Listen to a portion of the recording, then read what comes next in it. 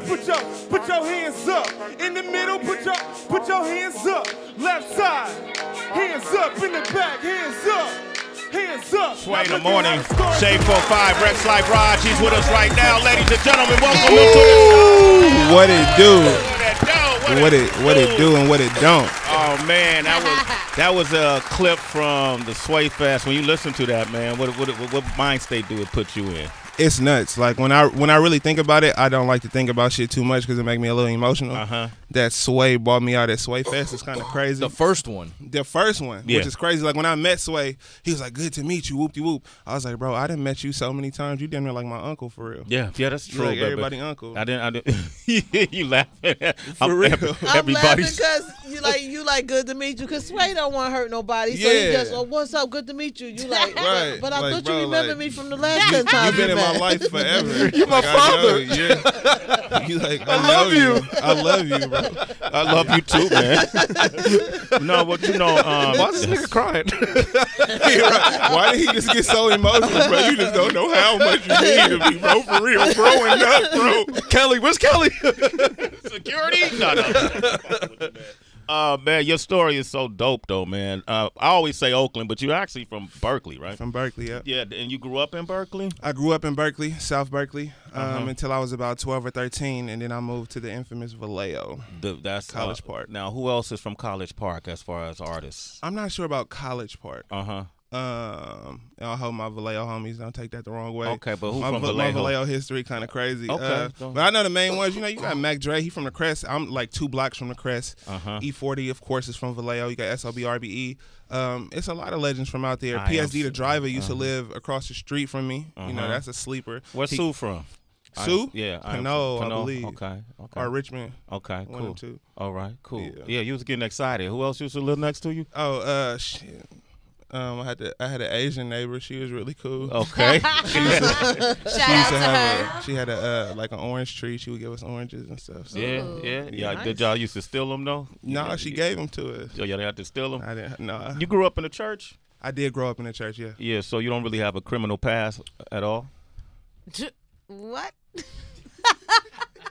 That's crazy. No, I don't. I got some little stupid stuff on, like some little boost. I don't even want to talk about that shit, Boosie. But yeah, no, I'm pretty straight. You know, I'm a nice, clean guy. Nice, clean guy. Straightforward. Okay, so making that, did you perform as an artist in the church, as a musician, or no? sing? So, coming up, I drummed a little bit. Okay. My family really sang. Like I can't. To me, I can't really sing because my family could sing. Okay. Like my mama could sing, my granny could sing, my cousins could. But I tried to dabble in the drums, and I think that's what led me to making beats because it's just, you know what I'm saying? And then I could sample stuff. So. Who did you start making beats for other people? No, at first it was just for me on my little weak ass Casio keyboard. Okay, that shit was weak, dog. Little Tinker Toy sounds you had. The Fisher Price, my first. You know what I'm talking about? Listen, it was affordable. Right. That was my entry level into the game. Right. You know what I'm saying? Man. So I had my little Casio, and then I had the little old school karaoke machine with 2 tapes. So I'll put one beat on the one tape and then record it onto the other one. You know, I had my little system. Plug the mic to the karaoke machine. You know what's going on. Damn, what kind of mic was that? A Neumann or a Radio Shack? Damn, old school Radio Shack. It was just a black mic with a wire. Literally, that's literally what it was. That's hilarious. Like, what was this in the Hidden Clouds day? That was an EP you put out back in 2014. So how far back we going with this? Ooh, we going middle school with it. I'm talking about. I don't even know what year that was. Okay. That was. I'm talking about middle school with the Casio. In Hidden Clouds days, I think I had to upgrade it to a Mac by then. It was 5 years ago. Yeah. Yeah, but you know, dude, these Vallejo dudes. The struggle is real, right? Sometimes. You know what I like? I find fascinating about you from the Father Figure series, the music that you released that I've gone back and listened to, is I really feel like your sound is where I think the progression of the Bay is an example of the progression where the Bay can go.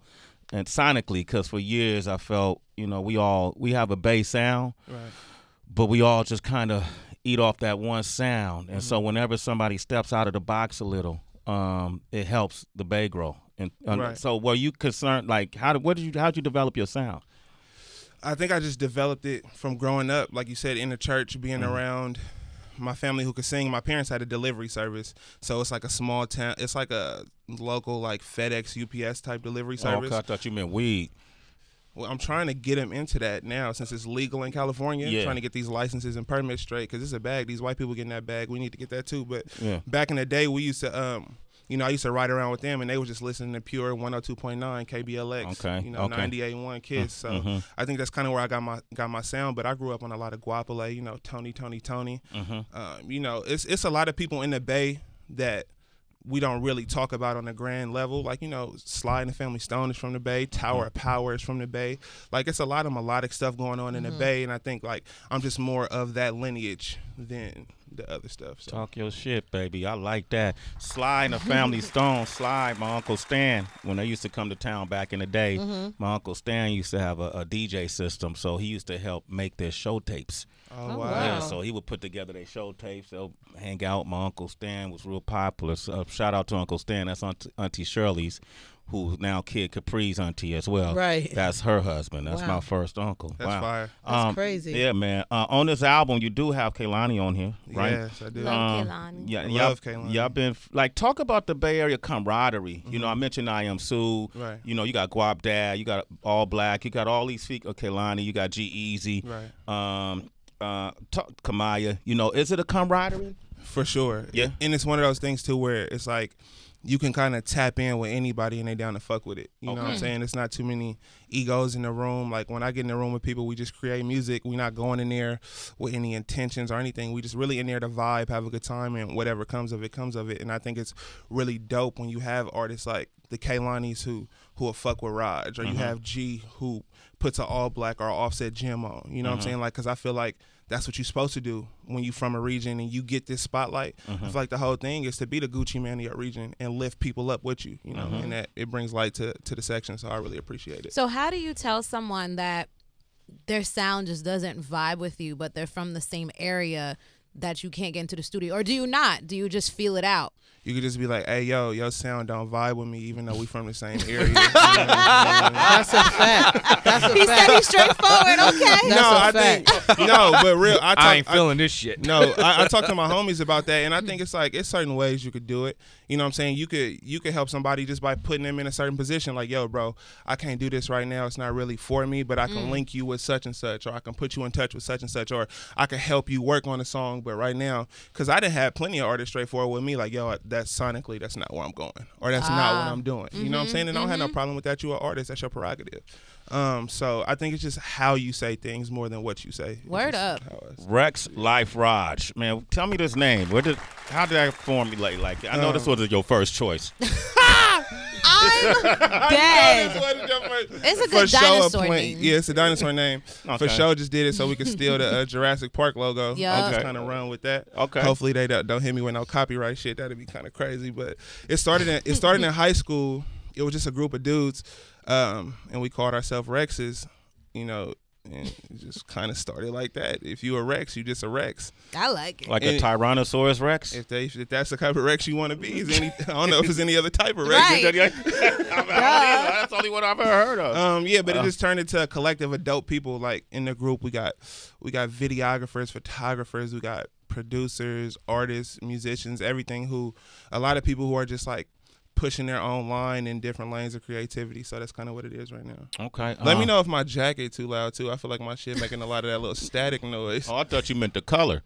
That too. No, your jacket's fine, man. Okay, cool. Yeah, Father Figure. This is Father Figure 3, somewhere out there. Was your dad in your life? Absolutely. Oh, okay. I'm very fortunate to have a father in my life, and Lit. not only a father, I had a hell of a dad in my life, and I feel like that's why I kind of think the way I do and I move the way I do. Like I said, he been a business owner since I've been alive, and that's kind of where I get my business acumen from. That's where I get my entrepreneurship from, because that's the only way I know how to live. So anything I do, my end goal is trying to take that game and make it my own and make it profitable for me and my people. Yeah. Because I feel like within this system, what are we doing? You know what I'm saying? Like, you don't want to work for nobody forever. You want to have your own shit. You want to have your own business so you could be free. You feel me? To me, freedom is everything. And how do you get freedom? By owning your own shit, making your own schedule, hiring your own people, and moving how you want to move. So That's that area right there, man. Word. that's Yeah, that E40 right there, Come man. on, man. Did your dad talk to you a lot about sex when you were a virgin? with preventing you from having sex? No, not preventing me from having sex. I know my dad is very straightforward. You know what I'm saying? And I think my dad back in the day, he was, you know what I'm saying, fucking around, and so he don't really bite his tongue too much. I can't remember any specific conversations, but I do remember one day I pulled up to his office and he just had like a bag of condoms. Gotcha. And that was kind of self-explanatory. That was the conversation. Yeah, that's a convo. Nonverbal. He never asked you if you had sex or not, or I want might you to have. practice safe sex if you. Oh, you just don't remember, huh? Yeah, I might have, but I play football, so I might have a little CTE, a little sprinkle of that CTE. Okay, I don't remember too much stuff. You have concussion? I might You're have a little hilarious. sprinkle Sprinkle of that CTE. of it. Can just sprinkle, huh? Like it was a baggie or something. I might have a little drizzle of that CTE. Okay. What the hell? Hey, homie, you want some of this? CT Head trauma. Hey, I'm not gonna lie. I've been playing football my whole life. I didn't got banged up a lot. I ain't running from the truth. I know what's going on. You know what it is? Come on, man. That's some strong weed. Head trauma? Shit. Damn. Yeah. You ever went head up with a 320 pounder? I have several times. Really? And I don't think that's Gosh. healthy for your head. So. No, I don't think something's so happened. either. That's what I'm saying. All right, I want to ask you if you're a Whoa. little. Bay Area is the fraternity in Bay Area is so closely tied and knitted. That we might have problems at home, but outside of home, we all ride together, For right? sure. So I want to see if you're a little bit conflicted now with because you got the Fallen record with Russ, Right. and then Russ recently punched Guap Dad Right. in the head over a comment lyric he said in a song that Russ found offensive. Right. And then, the whole Bay was turned upside down. You know how the Bay get when Lil B got jumped. The Bay Right. was ready to jump everybody that jumped Facts. Lil No, B. for real. Have you talked to Russ about that at all? I hollered at him before the incident, Uh-huh. and you feel me? And we had discussed it, and you know what I'm saying? He made it seem like, he wasn't gonna do what he did. He made it seem like he was just gonna holler at bruh, you feel me? And I thought that's what it was, you know what I'm saying? And, I hollered at some people who knew Keem and tried to put in a word like, yo, some shit finna go down, you feel me? Because me and Keem close, but we not the closest like that, but I know people who are hella tapped in with him. So when that shit went down, I didn't respect it, you know what I'm saying? You didn't respect it? Nah, but at the same time, you feel me? It's like, you can't, it's hard for me to say, you know what I'm saying? Because as a man, it's hard for you to put me in the middle of that situation just because I know both these people, these is two grown-ass men, and they going to handle situations how they want to handle it. Yeah. I wouldn't have handled it that way, but I can't speak for him. You know what I'm saying? He's going through what he's going through. He's in his own mindset, and he's doing what he's doing. And then also on the other side, as a man, if you say something, then you can't expect it. You can't judge what another man's response is going to be to that. You know what I'm saying? And I'm rocking with Keem all day. I'm rocking with Guap Dad. I got love for Russ. You know what I'm saying? I just think the situation was handled funny. But, I got love for both of them. Okay, there it is. Rexx Life Raj, man. How can people reach you if they want to hit you up directly, bro? At Rexx Life Raj. Everything REXXLIFERAJ. Rexx Life Raj on everything. Tap in with me. You feel like a verse? Or Come on. Come on, we could do some. Got some B4 Wonder? Let's see what we can do. Hey, come on. Play in the morning, Shade 4-5, Rexx Life Raj. Is this the volume? I can turn it up. Yeah, go ahead. Oh, this real boom bap, guys. Look. Look. The older I get, it seems more my daddy words resonate. I feel the trauma from my skin tone when I meditate. Feel the anxiety, never know where it's stemming from. Voices in my head be conversating about giving up. Demon and angel on separate shoulders. I listen, I pray for guidance, cause all I wanted was clarity. I don't want to trade my happiness for prosperity. I wish I could stop all Pop's pain temporarily. I wish I had the answers. I wish I had a rubric or blueprint to feeling satisfied every time I get some new shit. I feel like everybody more excited than me. My life is going how I want to now. What more do I need? I read a little self-help, a couple TED Talks, a lot of podcasts, a lot of build-up without a climax. I took a break from social media to get my mind back. The Zuckerbergs of the world got your mind hijacked. I want all of my time back. I should be wanting reparations, not for slavery, but NCAA enslavement. How to start running back, break records and pack a stadium, but it's a violation to be compensated. Old white man in a suit always profit off black talent. Fuck 'em. More education and counterbalance. H2O by the gallon. It's written in the stars like Aurora Borealis. I'm ready, I welcome challenge, I'm willing and able. Got rid of the cane, stacking all my money that I get in legitimate ways while praying for the homies who can't do the same. Hey, no, I'm still down and I never change. Cause who I'm fucking with if I ain't fucking with them guys? I always been myself, I never needed the disguise. Funny acting bitch see me now and be mesmerized. But when I didn't have it, wouldn't look me in my eyes. I cleansed all my fears, baby, I was baptized. Soon as I stopped looking for that God in the skies, you can see the Holy One with looking in my eyes. The Holy One, yeah. Looking in his eyes. That was fire. That was real fire. I got another one. We can keep going. I fuck with it. I got Dr. Phil over there. Maybe Bring him in. Bring Dr. Phil in, got damn it. Dr. Phil right here. Yeah, Sway busy. It's all good. When somebody tell you I got Dr. Phil outside. Dr. Phil outside. I want him to see this. He right there? No, but Rexx, you come on, Dr. Phil is here, baby. Come on, have a seat, Oh my God. The real Dr. Phil. that ain't somebody's rap name. This is the true. I thought you was kicking me out the studio. He was like, we got somebody here. No, well, you know, this is a friend of the show right here. This guy. I don't want to rap nothing too deep. I don't want him to psychoanalyze me. No, that's why I had him in. This is Rexx Life good. Raj, This Dr. is Phil. insane. I know that. Man, I have a feel seat. like I'm home when I come You here. are home, man. I was sitting at the Billboard Awards last year, front row. You know what? Thought that was necessary to say. The Paint the details. picture. Sitting next to me, front row, was his son. Yes, Oh, Jordan really? sat next to you. Yeah, he sat right next to me. We had a long conversation. Yeah, he texted me and said, you sit next to you. I said, well, you got to say hi. He said, I don't want to bother him. I said, trust me. Yeah. He's friendly. Talk to him. Yeah, And he did. As soon as he said what up, I'm like, "Arrgh!" No, I'm just joking. What? I'm just joking. Hey, Dr. Phil, man, I don't know if in all your years of doing interviews, if you ever had a kid freestyle right or rap right next to you. I thought maybe he could kick this verse. Let's see what you hear. And you could psychoanalyze and profile him based on the lyrics he says. First off, let me clarify that this is insane. You know what I'm saying? Like, I don't know if most people will just say that on the record, but my heart is fluttering. I'm sitting next to the Dr. Phil. You thought it was like somebody else, like a rapper or something. Well, you Sway was like Dr. Phil outside. Who you thought? I didn't know what was going on because it was so abrupt. Yeah, nah, man. Dr. Phil real is here, Dr. man. Phil. This is it, man. Life is insane. He got season Oh, yeah. 18. Season 18. This is a veteran right here, man. A Dr. Phil show. You got something for him? Let's do it. They dropped me on you. Okay. Here we go. All right. All right. Man, you got nervous now. Shit, I'm doing that shit. Look. Where we at? Okay. Look. Hey.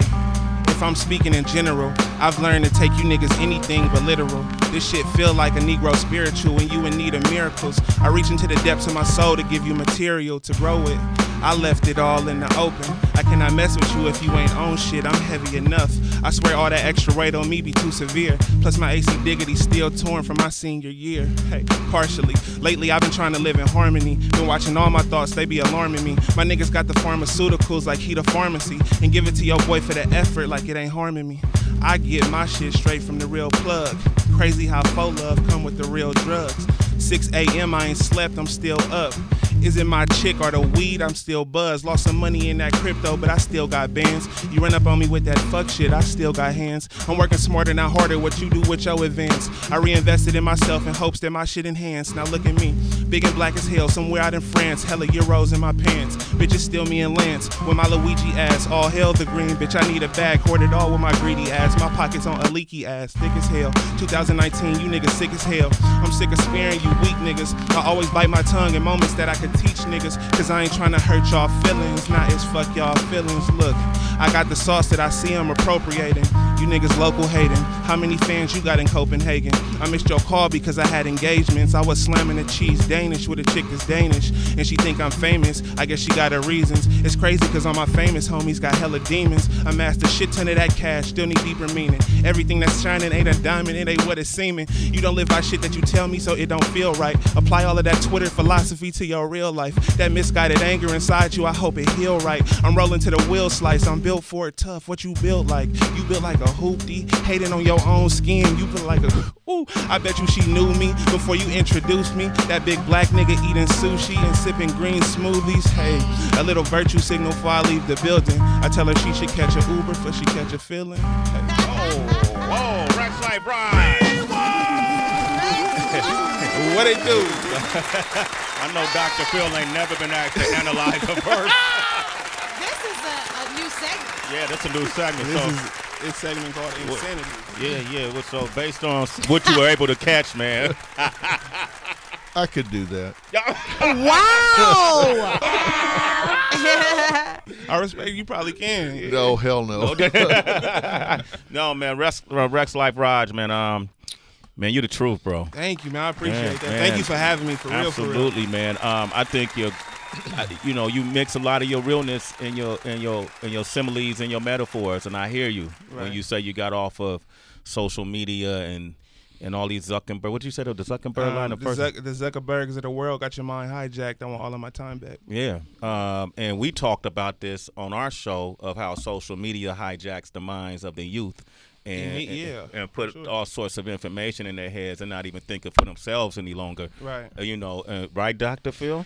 Yeah, I do want to comment on what he was just rapping here, because there's a big difference between somebody that gets on the mic and tries to say things that rhyme versus somebody that gets on the mic and says things that are real. And that just is a big difference. And you really come from the heart with what you're talking about. Thank you, man. I appreciate that.